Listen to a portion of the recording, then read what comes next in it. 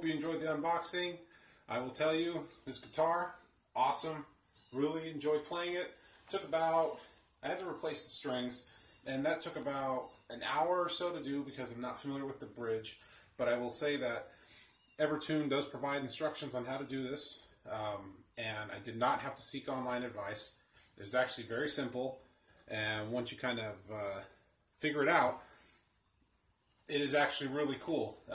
One thing I will say about the Evertune is it is really nice and convenient if you use the same strings, same gauges, and you don't change tunings. If you change tunings often, if you like to drop down and drop D, adjusting the saddles may be tedious. I guess you can just detune here. Efficiency of what the saddle does goes away. So it's a very cool system though. Neat, and I think I would buy another guitar that had an Evertune bridge in it.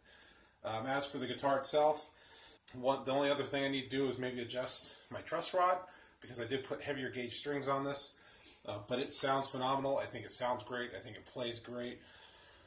Feels good. Again, there are no real blemishes. It's a B-stock guitar. There might have been a little spotting here. Other than that, I mean, it's a solid instrument. It's a really cool guitar. I really enjoy it. So, until next